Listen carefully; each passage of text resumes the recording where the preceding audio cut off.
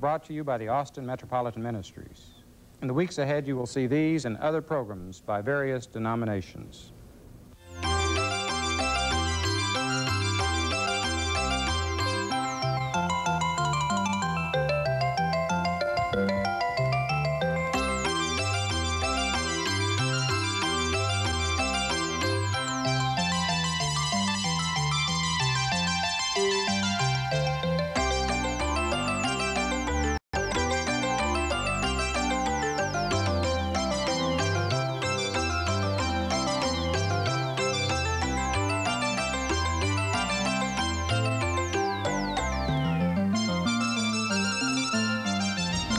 Faith Dialogue, a public affairs program at the crossroads of religion and life, a series highlighting the cultural and social interaction between the worshiping and religious communities in and around the capital city.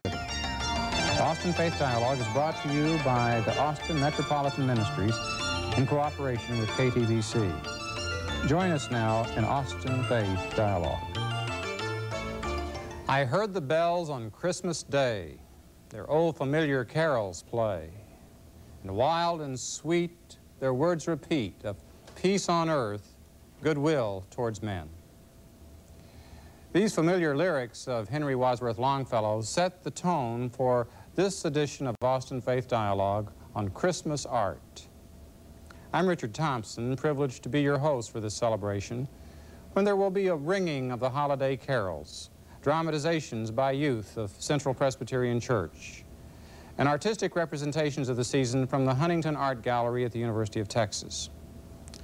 The youth handbell will now open our program with sounds of the Christmas spirit.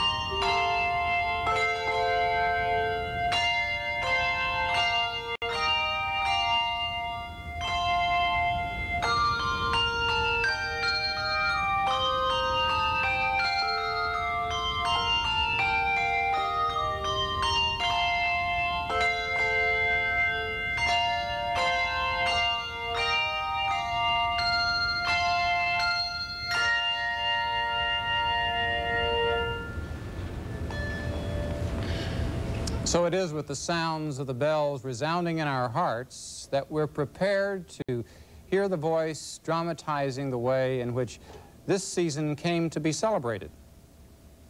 To lead us back toward the beginning is narrator Spring Cobb. It was long after the events in Bethlehem transpired that the remembrances commemorating them commenced. It was 3.5 centuries after the earthly life of Jesus, when Liberius was Bishop of Rome.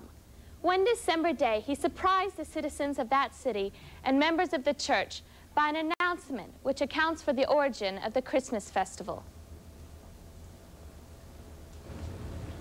Acolyte, acolyte. Yes, Bishop Liberius? Is my flock gathered? I have a special announcement to make. They are here, Bishop of Rome. What is the news? You will soon see. I have joyous news. My dear people, in this year of 354, I announce a new holiday to honor our Lord's birth. Did you say holiday, Bishop? Why, we're already celebrating a holiday. The Saturnalia. We always celebrate the return of the sun, beginning December 17th. But not anymore. My people, that's a pagan celebration for a false god. It's just an excuse for wild and immoral behavior. But what about the birthday of the sun? Every year, the sun moves south until we are afraid that it will drop off the end of the earth. Is it any wonder we celebrate when it returns? Look, the sun is moving higher. Yes, it's been born again. The sun is coming back. My people, God has made the sun to always come back. We can thank him for that. But what we Christians ought to celebrate is the birth of God's Son, who gives us new life in the Spirit. You're right, Bishop. That's what's most important. But what shall we call this new holiday? We shall call it Christmas, Christ's Mass. From now on, all generations of Christians will celebrate with communion on the date of his birth, December 25th. So it is for generations that this custom, originating as Christmas, has been observed at this time of year. But it took more than what was merely customary to inspire the artistic imagination of creative geniuses who drew representations of the events preceding and including the Nativity itself. To guide us in this very special sharing of prints and drawings from the Huntington Gallery, the University of Texas, is Worth Bracken. Worth, we welcome you to our program today. Thank you, Richard. And I would look forward to having you share with us something of the series of prints that you have brought from UT, and perhaps can just give us a little bit of an indication of how many different periods that we're going to be viewing here. Well, I've tried to choose prints from a number of different periods. We've got prints from Renaissance period, Mannerist, Baroque, prints from woodcut, prints from etching, prints with intaglio. We're also going to be looking at a combination of the period from School of Paris around 1500, which will be dealing with a combination of book printing and manuscript illumination, which I think is interesting. There's also one drawing, which is very fine, which will be included in what we'll see. Anything from more recent times that will be... There are a couple from the 20th century, two Mexican artists, which I think illustrate very nicely how these have still a contemporary meaning for us, the themes of the season. All right. Well, why don't we begin by looking at the first of these prints and giving us a little bit of background on that. This is The Virgin Seated at the Foot of a Tree by Albrecht Dürer. It's a lovely print which shows the Virgin and the Child in a very humanistic, natural pose together, concentrating on their aspect, more on the human aspect, really, of the couple, as opposed to their supernatural or majestical type of aspect, which we might see occurring a bit later.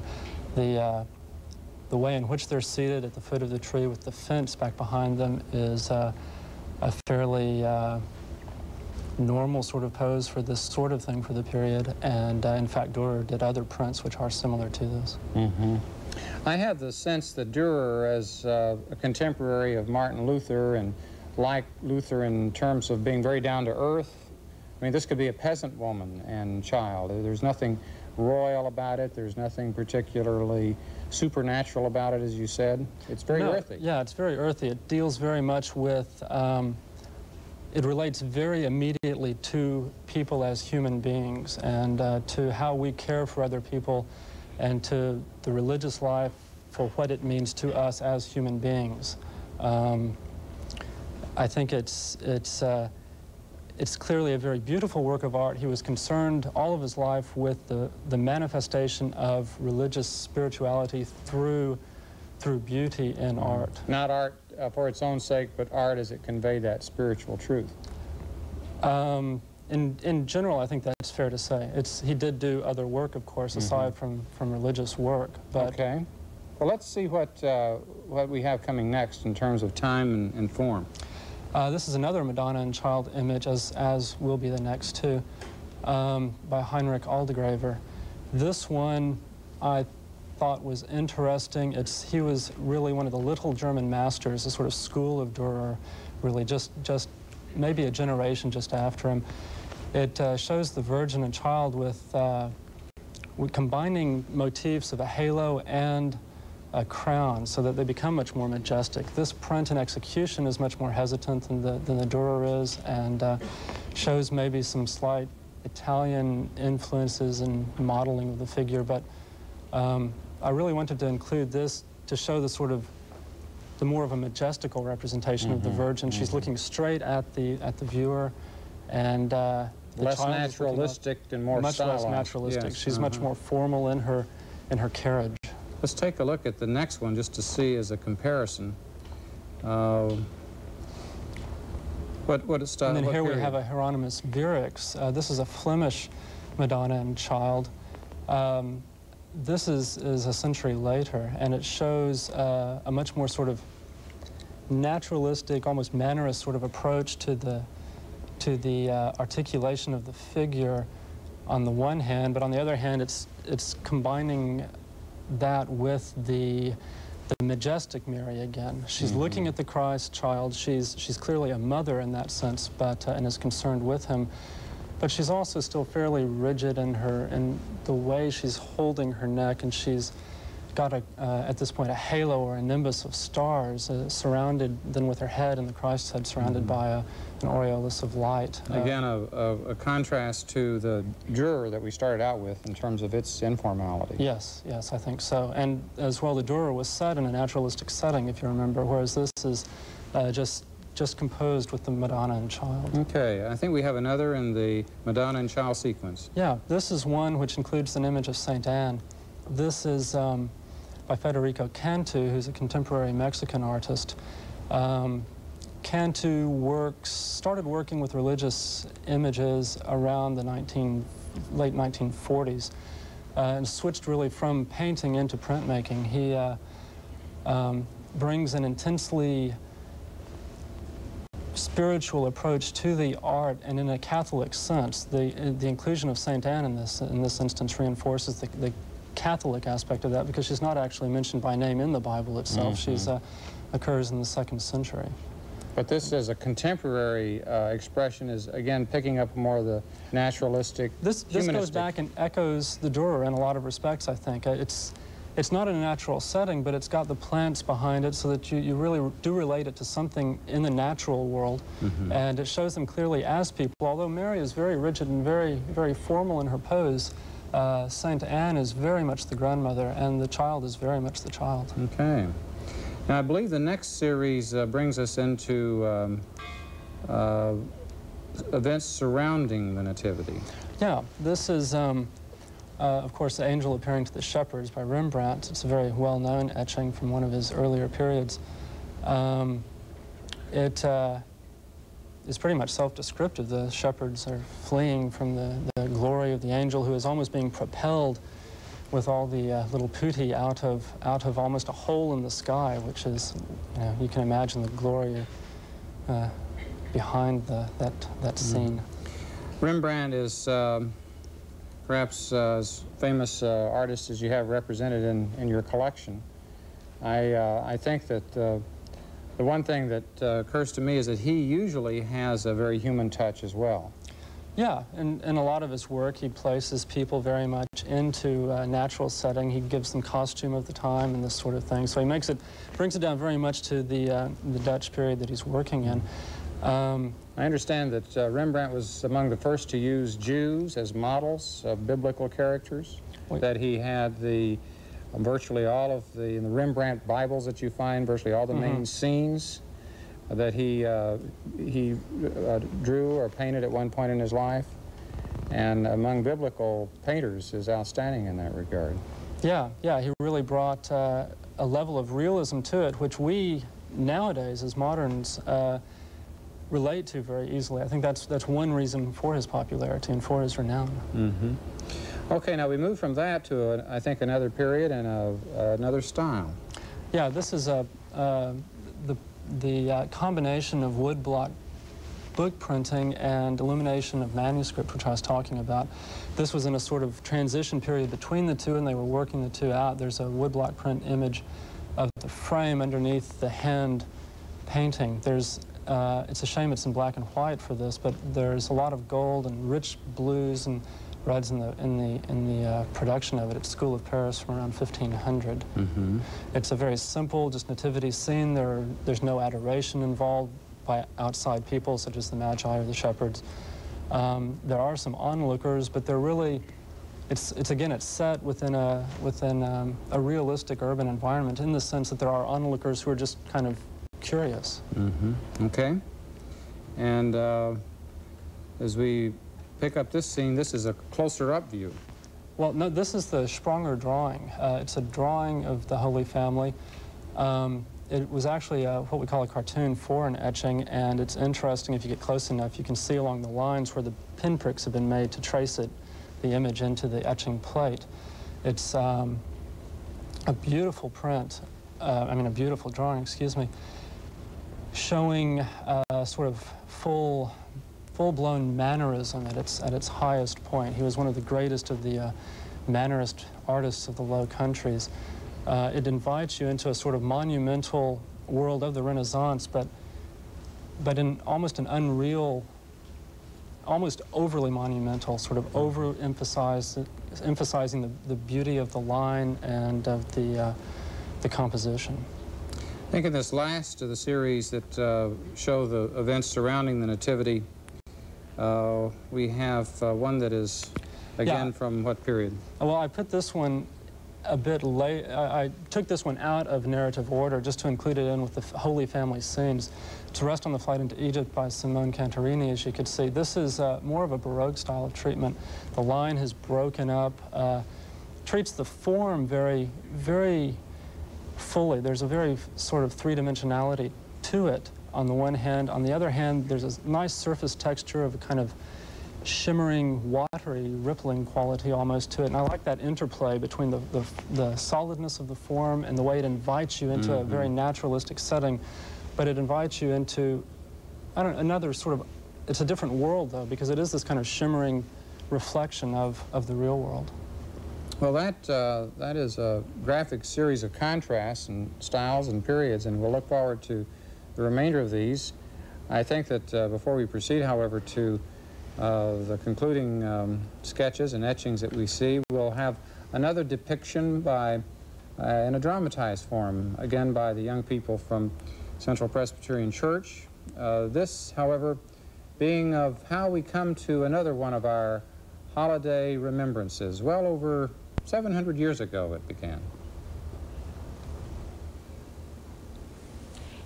Yes, it was in the 13th century that Francis of Assisi surprised his contemporaries, not only by forsaking the status to which he had been born, as the son of a well-to-do Italian merchant, but by giving himself to the service of the poor.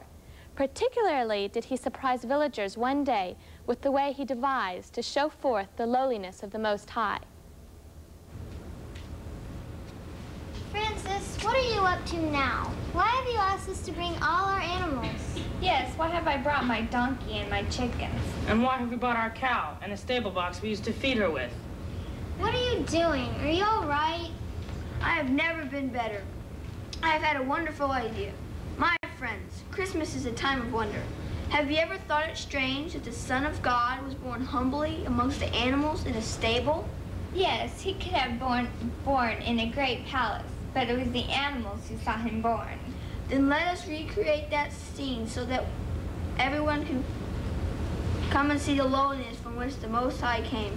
Whenever people see this manger scene, it will remind them of the most wonderful miracle of all, the birth of the Son of God. Yes, let us worship him tonight in this special way to remember his humble birth. Wait until I tell the others. Everyone will want to come see this. And all those who see it will be like the shepherds on the first Christmas, and all will wonder at this miracle. And among those who have wondered at the way in which the Most High has become lowly for our sake are those artists who have delineated the events following the Nativity.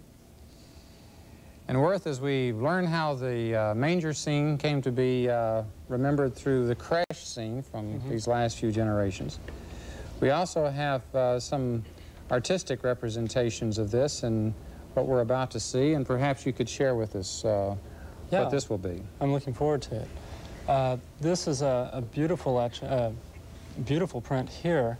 It's a Dürer, actually. It's not on the screen. And it's an adoration of the shepherds of the Holy Family. It's done from a strange angle, but it actually works. The angle would normally attract your attention up someplace into the roof, but because of the way the wall and the cross beams and then the shepherds entering in, compositionally works. It draws your attention almost more forcefully back down to the Holy Family as a result of the fact that you're really being directed intentionally to that spot. I really like a lot of things about this. It's a very intelligently laid out composition so that you can see that there is a world, again, beyond what's going on within the room itself. There are holes in the roof, the walls end so that you can see beyond them. But the world is not allowed to intrude on that. This is given very central meaning, and this is a sort of worldview I think that he's bringing to it, in the sense that this is what is central to the world, that the world does exist, there is the secular world, but that this is the central element in the composition, the greater composition of So the interaction between the whole world and this one event is juxtaposed in that one drawing. I think, as I see it, I think that that's a valid conclusion to take. This is our second Dürer, so let's see how we can contrast that with what is yet to follow. This is an Adoration of the Shepherds by Giorgio Gisi. I think it's very interesting to compare the two, try to keep in mind the one we just looked at. The direction of the action, although the buildings are set off into the opposite direction, the direction of the action is still the same. The shepherds are coming in from the same direction. We're brought up to a view of viewing it just directly, though, without Dürer's incredibly worked out compositional schemes. This is an etching. It's very good quality. Gisi was a person who was really contributed to a lot as far as the history of art goes, to the revival of, or to the promulgation of Mannerism in Northern Europe. Okay, now as we come to the next one, do we have a style other than, we have much of a different style here. Quite a different style. That was one thing I was looking for, is trying to juxtapose styles occasionally, wake us up. This is modern, isn't it? This is modern. It's by Sachit Siatzen, who is a modern contemporary Mexican. He relies very deeply on a spiritual, what for him is a spiritual reality of the religious meaning of Christianity, but he also identifies very strongly with the pre-Columbian past of Mexico, as is indicated even in the use of his name, which is actually not in Spanish. It's the language of the Aztecs. I see. Now, as we come to the last one, we have, again, just a very striking contrast. Yeah, this one I thought was nice to finish up on. It's an Adoration of the Virgin. It includes the Holy Family. It includes all the different elements that we've worked with so far. It includes a very simple Madonna and Child image placed within the context of the Holy Family, Joseph somewhat further back there, and then with an adoration of different historical personages around it. Within a composition, again, architecturally, it allows you to see beyond the immediate room that they're in, so that there is something beyond that. It's interesting to have Moses up in the top of the composition in that lunette, where he can, this is one of the central themes of medieval and then Renaissance art of the New Testament, and the birth of Christ, the nativity scene, echoing a lot of what goes on in the Old Testament, or really fulfilling, I suppose, the prophecies and the laws.